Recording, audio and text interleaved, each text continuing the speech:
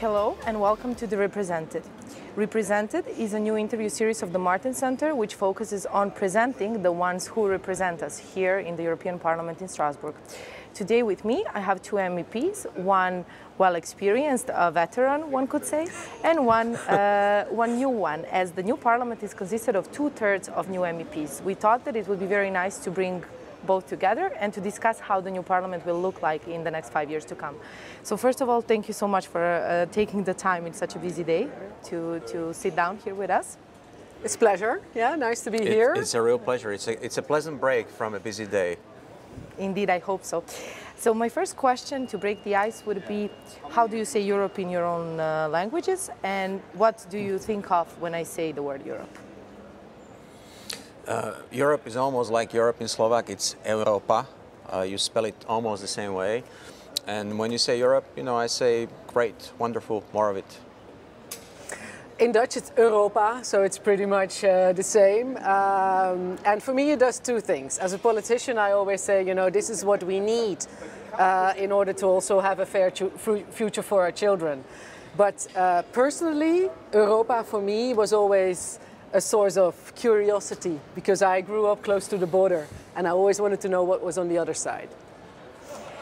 What piece of advice you could give as a well-experienced MEP to the new ones, and what piece of advice you could bring as the fresh energy to the Parliament for the old MEPs? So let's start from... First of all, it's of course frustrated to be 44 years old and already being called a veteran, you know, so this I first have to digest. But my piece of advice would be, don't lose yourself in detail. Don't try to do everything, because if you do everything, you do nothing much, you know. Focus and choose your battles, pick your fights.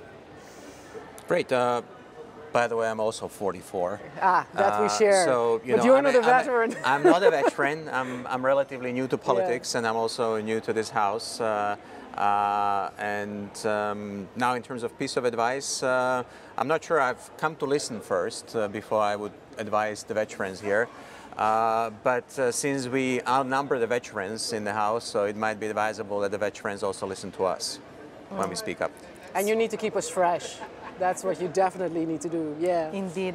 Speaking of this, what was the biggest issues you have focused on in your campaign, bearing in mind that you got re-elected, that you got elected as a fresh person? What were the biggest issues you focused on? The biggest issue, really broadly speaking, not to get lost in the details, and I agree this is important, is to mobilize the people around the issue of more Europe and the fact that we do need it. We do need it in Slovak politics, we do need it in Central Europe, we need it across Europe because that's the only answer to the kinds of challenges we are facing and the kinds of challenges we are discussing even here today with Ursula von der Leyen. That was pretty much the same in the Netherlands, although we're a founding member state. But I would say the main issue for us, where we also had a good middle-of-the-road story, not extreme, but also not turning a blind eye, was the climate. And this was a very big part of Ursula von der Leyen's speech as well. We owe it to the future generation. But as an EPP politician, we would say, yes, we need action, but in such a way that we take everybody along and that we don't create losers and winners here. So I did a bit of digging on both of you on social media and in general. And actually, besides the fact that you're both MEPs and that you're both 44, you, I believe, share a similar passion. So I would ask you to both explain what do these pictures well, yours represent. Is nice, I have to say. It is a vintage case, isn't it? Well, mine is as well, but yours looks better, actually, better shape. But vintage tractors, mine was part of an exhibit. It was an outdoor exhibit. This is actually in the winemaking town of Modra, outside of Bratislava, and I spent the whole day tasting wines and actually discussing European politics with different winemakers. So this is really a fun picture from a show which was taking place, but clearly we do have tractors across the member states, and that only indicates we face the same issues both in the Netherlands and in Slovakia in terms of the policy challenges we have to deal with. But I'm so jealous though, because we're not a wine producing country, we're only a consumption country, you know. And in some areas we have some wine that is getting better and better, also because the climate is changing. But this picture is taken because, I mean, the countryside, I agree with you, is so important, that Europe is not only there for the people who have 3 university degrees and live in cities. We have to bring everyone along. This is really an EPP thing. And this photo is made when we had a severe case of intimidation of farmers in the Netherlands by animal rights activists who occupied a pig farm. And the pigs were stressed and all of that. I mean, and this is really creating more tension between countryside and city, and that's what you don't need. So the other woman on the picture, she is a regional politician from my party, but she's also a farmer, and she started this action that said, you know, act normal. Of course you can disagree, but you don't just enter somebody's farm and stress their animals. Behave responsibly. Doe eens normaal in Dutch. Quick question. Which MEP would you participate in, would you invite to participate in a bake-off with you? As we followed you on Instagram and we saw that you're quite into baking. Maybe I would choose 2 people from our group. I would choose Mairead McGuinness because I think she would be a great cook. I think I can learn from her.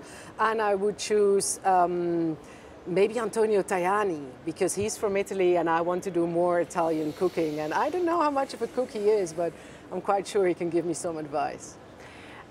Which MEP would you share a Borovička with? That's a good one. It's a national drink in Slovakia. It's hard liquor. I don't drink it very often, so it would be a special occasion. But you know, I think it's always important to really not only work across the aisles in a parliament like this to get agreements, but also to reach out to people from other regions and countries. And I must say I had a wonderful time a few weeks ago when Paulo Rangel, a Portuguese MEP, was on a fact-finding mission in Slovakia to discuss the future of my own party. And we had a really good time. We had a hard time leaving the restaurant very late at night. So the one thing we didn't do with Paulo was have a shot of Borovička. So next time when we meet, that's what I do. Nice. Now the choices questions, basically. Broaden or deepen the union? I don't think you can do the one without the other. I think every time we've had in the past big deepening of the European Union, it's been accompanied by widening or broadening.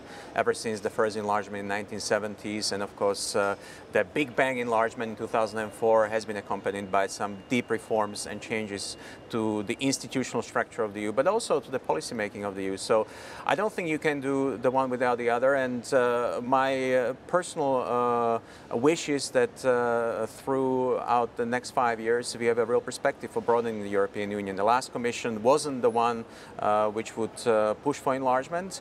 I know this is not a popular policy issue at the moment, but we've made some big promises to countries in the Western Balkans. And we have one big country leaving the European Union, unfortunately, I must say.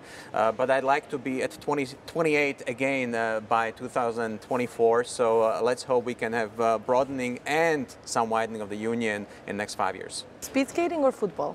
Well, I mean, I'm a horrible skater myself, so I would have to say football. Although, you know, in the spirit of my late grandmother, who was in her 80s, when she was sitting in her chair watching these great Dutch guys doing the speed skating championships, yes. And she said, "Oh, I love watching these guys in these tight suits do their skating." And, you know, in her honor, she passed away a couple of years ago, but in her honor, I hope to be like that when I'm 80.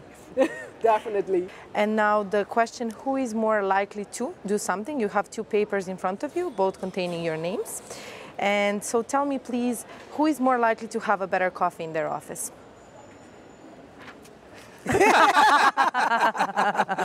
Okay, this is a good start. Very, very modest of you, I must notice. No, the thing is, you know, I have a half Italian assistant, so, you know, my coffee, everybody thinks Dutch coffee, but, you know, my coffee is actually pretty Italian, so it's quite good. I have a love for coffee, so we'll have to test it. Yeah, we'll have to go on coffee dates. I hope I will be invited. Offices. Yeah. Who is more likely to put more amendments on a policy proposal?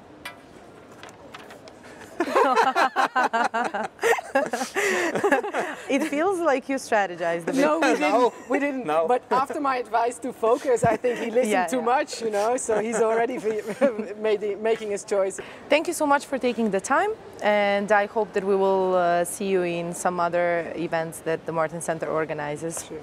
Okay, thank you. Thank you very much for the opportunity. Thank you. And it was nice to meet you. Nice meeting you.